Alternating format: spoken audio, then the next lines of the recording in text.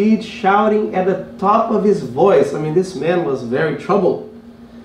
And he says, "What do you want with me, Jesus, Son of the Most High God?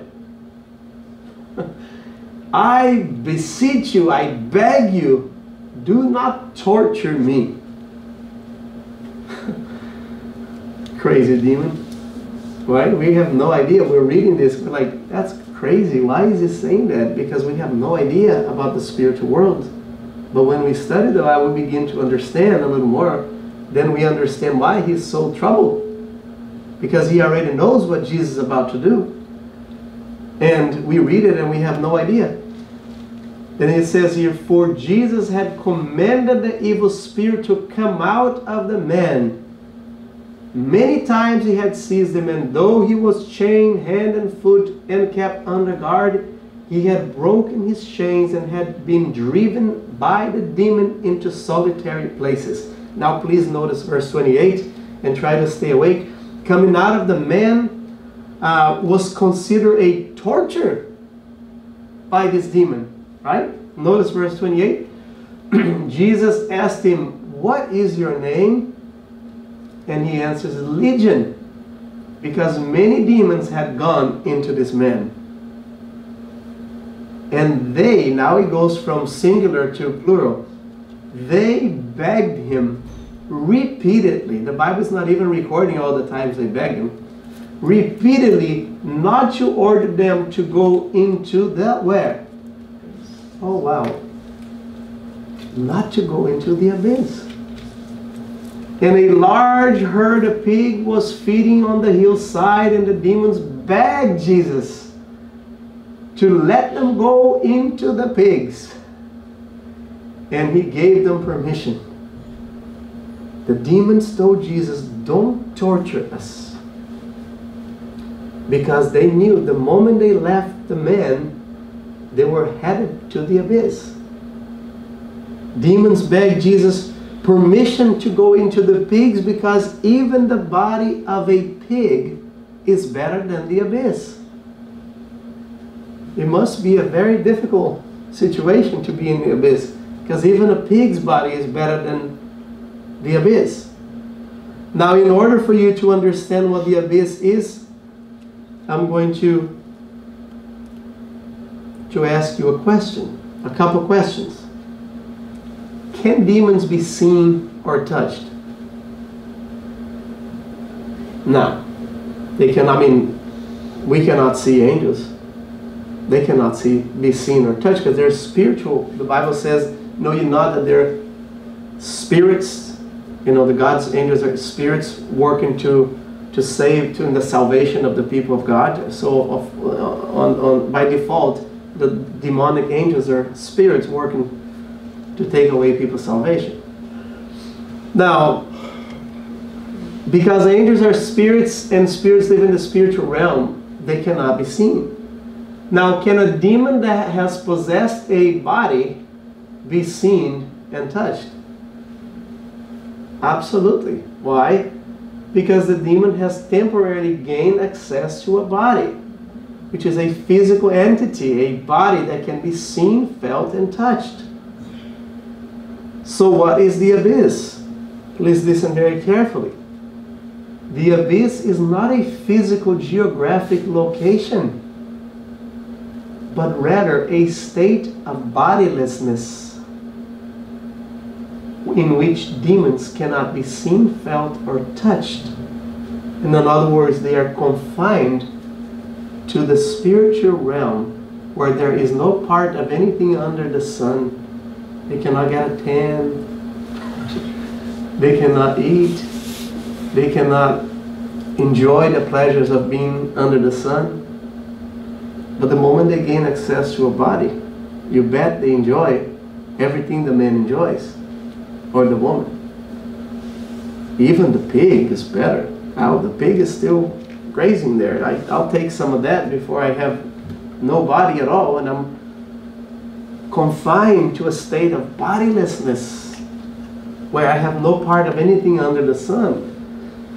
To be in the abyss simply means that demons do not have a physical body, therefore they cannot be seen, felt, or touched. a bodiless state or condition, if you please. Very simple. Very simple. Satan is in the abyss. He cannot be seen. When he is allowed to put a body, all of a sudden he can be seen. And this is why in the second coming, he is destroyed. The body that he gains is destroyed. Remember the Bible says? Revelation 19:19 to 21. That body is destroyed at the second coming. But then he goes into the abyss again. And that's why the angel puts the chain on him and sends him back into the abyss, Revelation 20. So what happens, in other words, when he removes the body at the second coming, he kills it. Then now he goes back into the abyss, not having a body. Well, I'm getting ahead of myself. Next. This is why demons told Jesus, the demons told Jesus, since you are ordering us out of this man's body, please at least let us go into the swine, because even the body of a pig is better than not having a body at all. Pigs have part in the physical world, spirits do not. Any questions? People have seances and they see these images. Those are spirits, aren't they? Correct. They seem to have a body. That's right. Well, they can personate a person to give you sort of a see-through image that is really not a body, but it's an impression of an image. They have that capability, but nevertheless it's still a spirit. You cannot kick a can down the street. It needs a body to do it, brother. Also the fact that the disciples doubted when they saw Jesus resurrected, and Jesus said, "Touch me and see that I am flesh and bones." That's right. Just to see that he was not a holographic hallucination. Right. I was thinking about that passage. Yes. Yeah. Absolutely. And this is why he made certain, I am flesh and bones. I am not just a ghost that you're thinking you're seeing. Okay, so now it's very clear. You know, some people try to make the hell out of the abyss. And hell is not a geographic location. Hell is going to burn begin burning at the second coming and end after the millennium. But it is not a geographic location today. And some people, when they do not understand, they try to make up stories. But by comparing the Bible, it's very simple to see it. And you will see this towards the end when I use more verses. Okay? Now, with this in mind, please notice what happens on the fifth trumpet once again. The fifth angel sounded his trumpet, and I saw a star named Lucifer that had fallen from the sky to the earth. The star Lucifer was given the key or permission to the shaft of the abyss. What do you think Satan will do with the key when he's given the key, which gives permission to open, to come out of the abyss? Let's look at the next verse. The Bible says when he opened, of course he's going to open if he's given the key, the permission. So Lucifer will open the abyss. It means that he will no longer be bound by a state of bodilessness. He will not be allowed to put on he will be allowed to put on a physical body that can, just like a pig, that can be seen by human eyes. Very clearly. And the Bible says when he opened the abyss, smoke rose from it, like the smoke from a giant furnace. I'll talk about this giant furnace a little bit more to you guys later. The sun and the sky, as a result, when he came out and he broke from the spiritual world into the physical world, that he was seen with 200 million angels. I'm going to show you that in a little bit. Revelation 9 verse 16. When he broke through, the result, when he appeared on the cloud, remember how he comes down upon the earth? The Bible says the result was the sun and the sky were what? Darkened.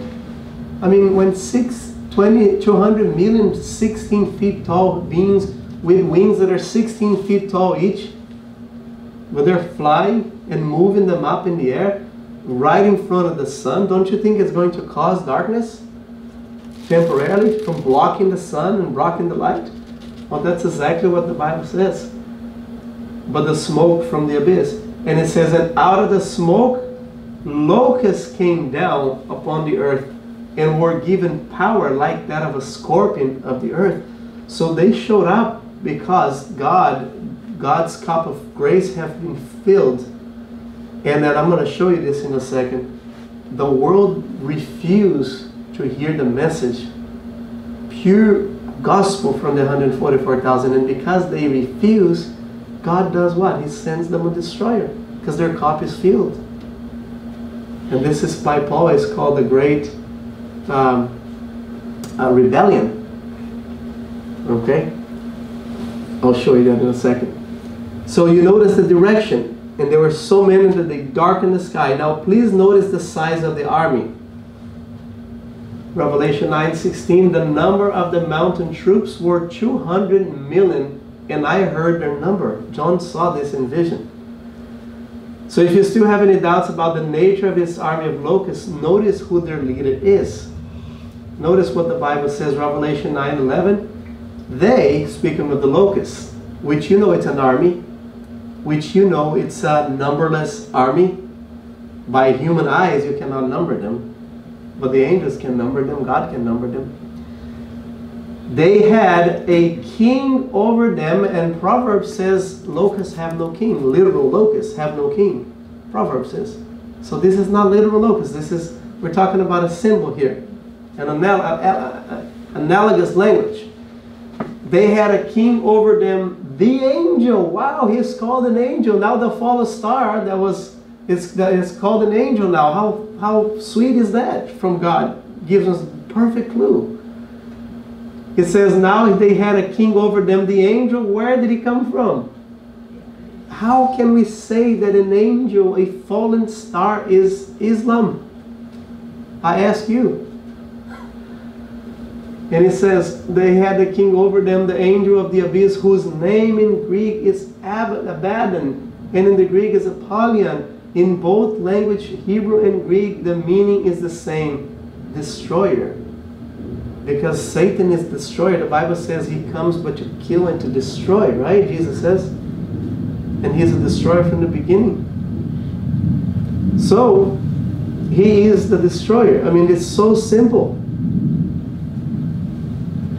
So we have a king who is also a fallen star, or now that is identified as angel, and he is known as the destroyer.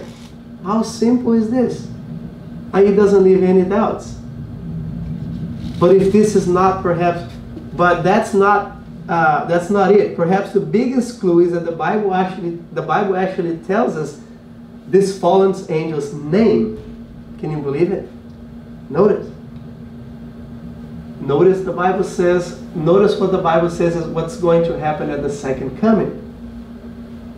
Revelation 20 verses 1 to 3. And I saw an angel, this is not Lucifer, this is an angel from God. And I saw an angel coming down out of heaven, having the key. Remember the key that was given to Satan and Lucifer at the second coming? I mean at the fifth trumpet. And he opened the shaft of the abyss and he got out.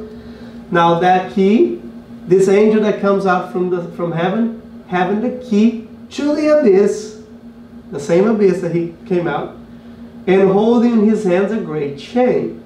He, this angel from heaven, seized the dragon, that ancient serpent, who is the devil. Satan is his name. And bound him for 1,000 years. And he, the angel, threw Satan into the abyss. Once again.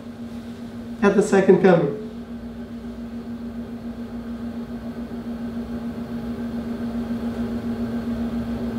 So the Bible is letting us know in this passage that this fallen angel called Satan is the angel of the abyss. Not only that, but the Bible also lets us know that when the Bible also lets us know that at the second coming, Satan will be out of the abyss. the question I have for you is, when did he get out? When was he released? Because you cannot. Notice, he threw him into the abyss and locked and sealed over him and kept him from deceiving the nations anymore until the 1,000 years were ended. Then he comes out again. After that, he must be set free for a short time. So notice, in order for something to be possibly thrown into, that something must be out of. Right? You cannot throw Satan into unless it's out of. So when is Satan released from the abyss? That means he's going to be physically seen. When did? The only place in the whole Bible is on the 5th trumpet, that they have thrown that in the past and say that's no important. Discarded as fulfilled prophecy. It's Muslims, Islam, the rise of Islam. That's what tradition defends, yes. But not what the Bible says. Now the question is that, I said, when does he get out? Well, Revelation 9 is the only place. So, at the 5th trumpet, Satan will be allowed to put on a body. I'm not going to confuse you with this, but later on when we're talking about the appearance of Satan again as the second beast, in Revelation 13, verses 11 through 18, I'm going to show you how he is destroyed, that body. Remember the Bible says in 2 Thessalonians, the man of sin, his body is destroyed by the brightness of his coming. Well, and then the Bible says that body is destroyed into the hellfire, into the lake of fire. Then he goes, that's the meaning that he goes, because the body he receives is a temporary body that is destroyed. Now he can be seen again. He is back in the abyss. That's the meaning of the verse in Revelation 20 we just read. Got it?